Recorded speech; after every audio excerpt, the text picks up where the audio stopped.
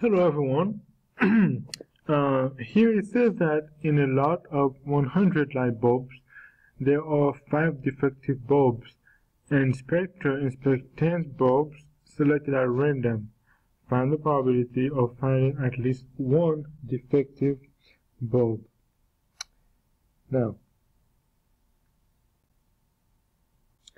find the probability that we find at least one defective bulb means basically what we need to do is, if we want to find at least one, so we want to find that x is less than, no, actually x is greater than,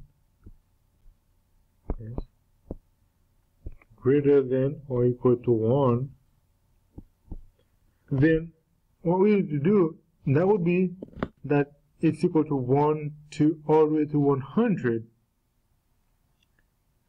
Or, because we only have 5 defective bulbs, then we move from 1 to 5. Well, let's then do something that is better. Instead of doing all that, we can just find the probability that there are no defective bulb, so that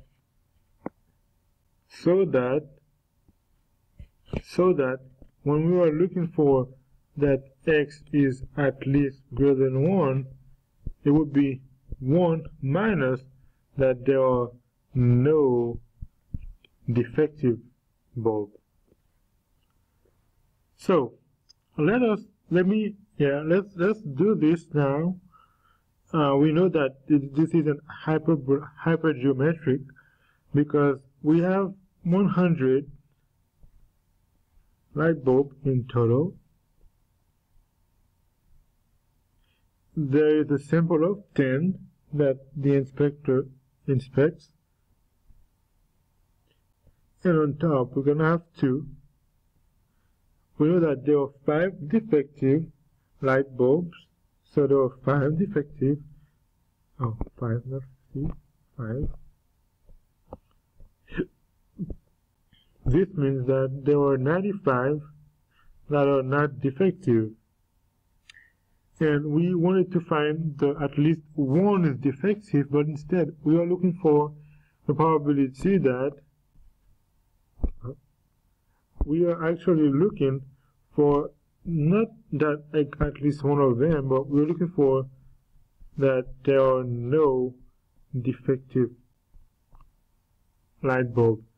So that would be a 0, and that will make it 10, because if there are none, then there are 10 that are good.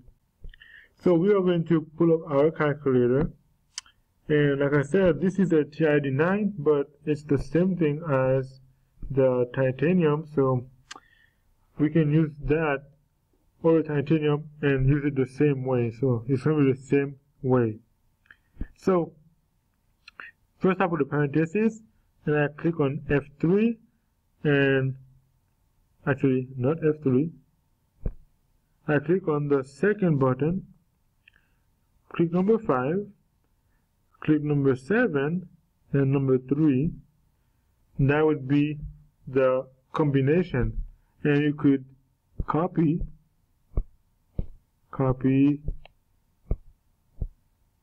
and then you copy this,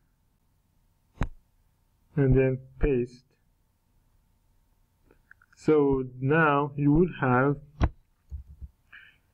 this 50 will be 5, 0, and then you close parentheses,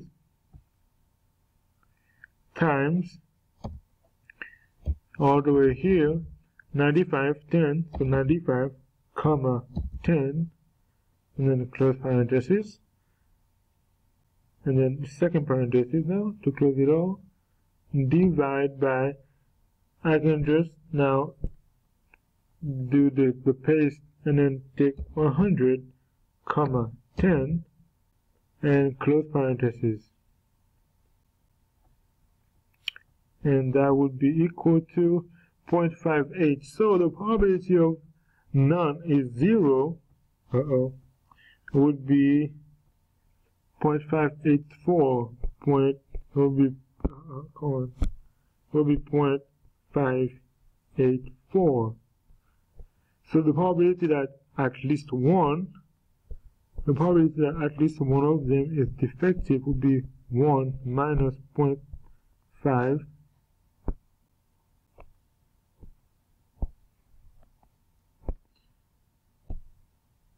0.584, and that would be equal to the C minus 1, 0.416 would be equal to 0.416. And that's the problem, basically what they're asking. So, straightforward. If you like it, thumbs up, thumbs down if you don't. And if you don't understand, please comment. Other than that, that's it.